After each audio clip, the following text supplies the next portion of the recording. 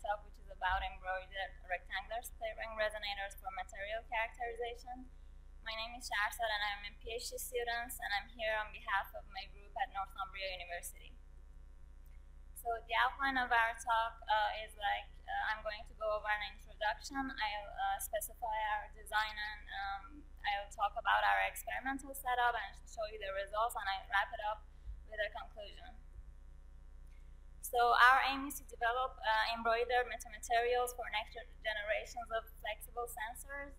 So embroidered sensors can be fabricated using conductive threads on normal fabrics. And the good thing about them is that they can be used for wearable or flexible devices. They're low-cost fabrication, and they can operate at microwave frequencies.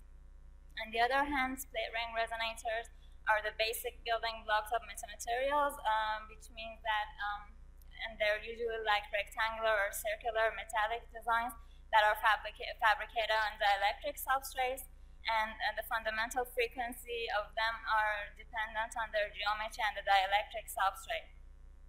And they can be modeled as an LC tank, so by changing the geometry or the dielectric substrate, we can actually change the frequency, so we have a control on that. And based on this, we have a frequency range between like microwave frequency up to visible light. And the good part about split ring resonators is that we can achieve high quality factors like more than 1,000, and we can actually excite them wirelessly.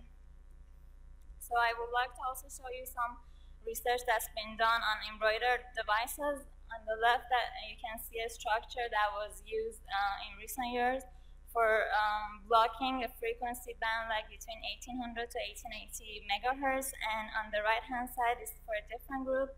A split ring resonator was coupled with a transmission line to generate a filter, and by changing that design and the dimensions, we were able to change the frequency, the operational frequency of the filter. So going back to DSR designs, I would like to explain how it can be worked like wirelessly. So we can couple the split ring resonators using two monopole antennas, and when we're connecting the monopole antennas, for example, to a network analyzer, these antennas generate electromagnetic waves, and the electromagnetic waves can couple to the split ring resonators, and depending on the orientations of the E or H field, we can have different modes of frequencies.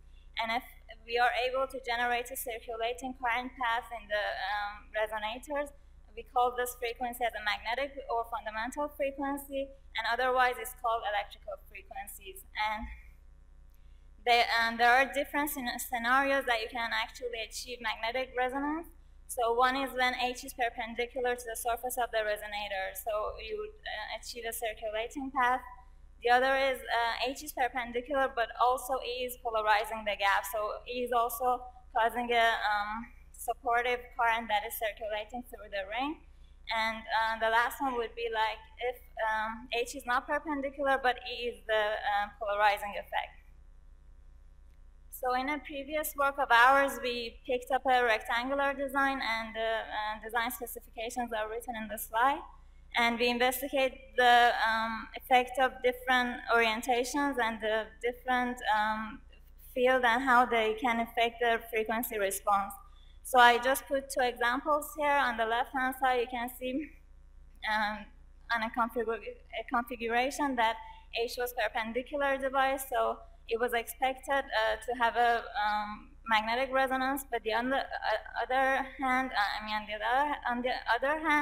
on the right-hand side, we also achieved the magnetic resonance that wasn't expectable because neither H was perpendicular and E wasn't polarizing the gap, but it was along the short sides of the rectangle, and since we chose the rectangular shape, we were able to achieve a virtual node there, and we could generate like two circulating current paths through the ring.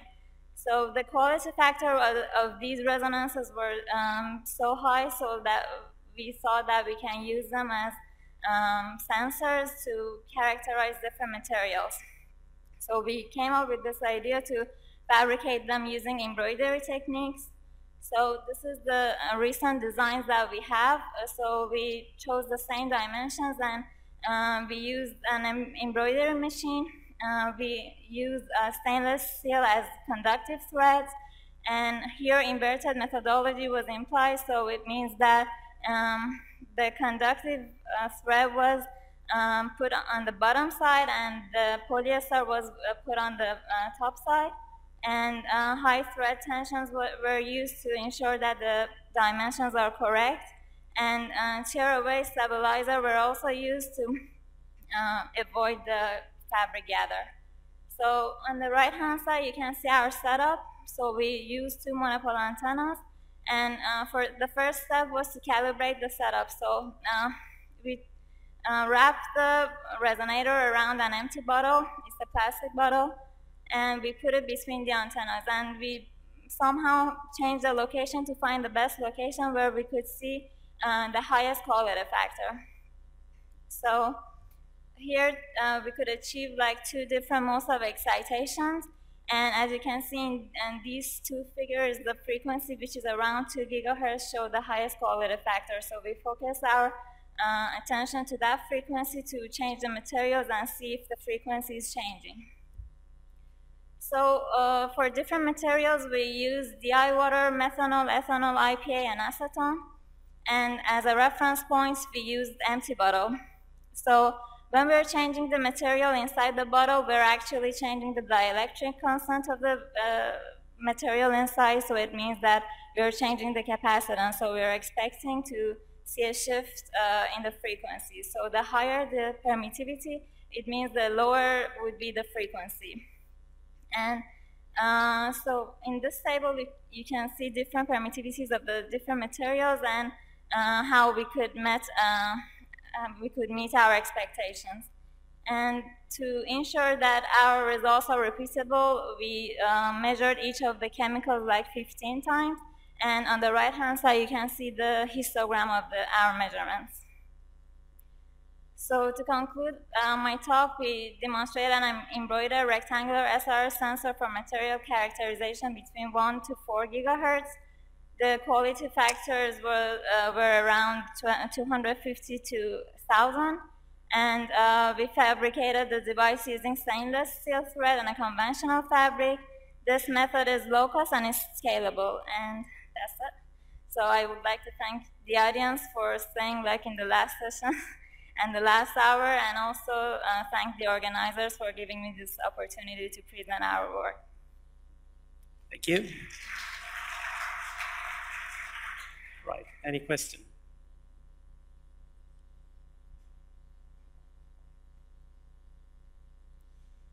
You have only shown the real part of the permittivity, okay? And what's about the imaginary part? Because when moving from simulation to the real life, I see a much larger bandwidth. This is a very low Q in the measurement because of the real world, the distance between the electrodes and the split ring. Could you comment about the possibility to also detect the imaginary part, the conductivity? Yes, so this result that you can see here are actually the experimental results, so it's not the simulation. But the data that we have here is based on the paper, so they are recording the real parts of this. But as you can see here, for example, for DI water, the real part is 80, and for methanol is 32. But when you see the resonances here, 80 and 32 are close to each other, whereas where DI, for example, empty would be around 1, and for example, IPA would be around 18. But these two are like on the right-hand side. So I think the imaginary part is affecting this part. So for example, if it was only the real part, I would expect that all of them be closer to the empty bottle one. But now like ethanol and methanol are close to the DI water. So I'm thinking that it is because of the imaginary part of that. Any other question? No, we thank the speaker again. Thank you. And we move to the third talk, which is